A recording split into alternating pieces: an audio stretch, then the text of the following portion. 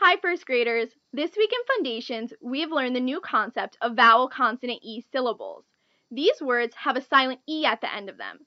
This E makes the vowel in the word say its name or have a long sound. Let's review the sound that vowels can make. We know that vowels have both short and long sounds. In class, we worked a lot on short vowel sounds.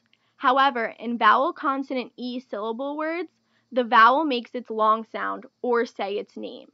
So, in a vowel-consonant-E syllable word, instead of A saying A, apple, A, it would say A, safe, A. Instead of E saying E, ed, it would say E, peat, E. Instead of I saying I, itch, it would say I, pine, I.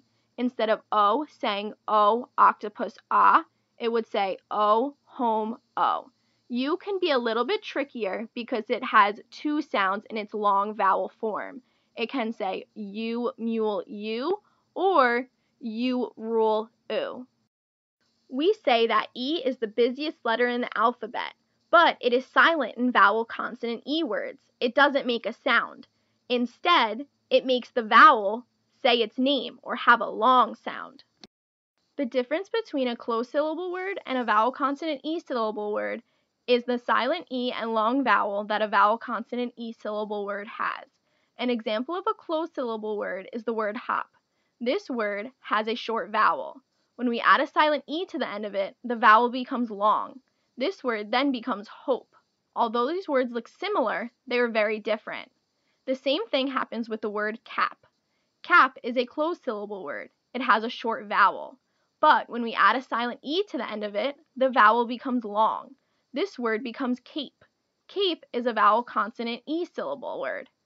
Although similar to cap, it is very different. The silent E makes all the difference. When tapping vowel-consonant-E words, all sounds receive one tap.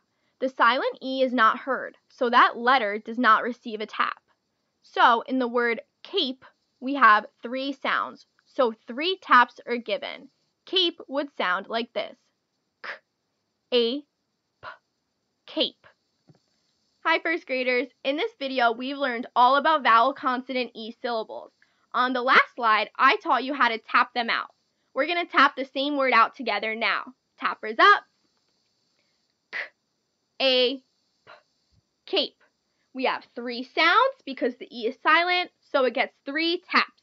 K, A, P, cape. Now we're going to go over how to mark these words together. This word gets marked like this. You have 3 steps.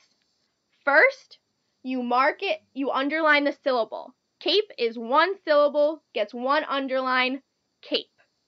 You mark it as a vowel-consonant-E syllable, V-E. You put underneath the line. Then you put a macron, a line on top of the A. Macron is what that's called, on top of the A, or your vowel. That symbolizes that the A is a long A. The A says its name, so the macron goes on top of your vowel. Then you slash out the E to show that it is silent. So your 3 steps again. Underline the syllable, mark it as a vowel-consonant-E syllable, V-E. You put a macron on top of your vowel, on top of your A to show that it is long. Then you slash out your E to show that it is silent. I know you all can do this. So your job today is to come up with a vowel-consonant-E syllable word. Then I want you to mark it and explain how it is marked. I know you all can do this. Have a great day, boys and girls.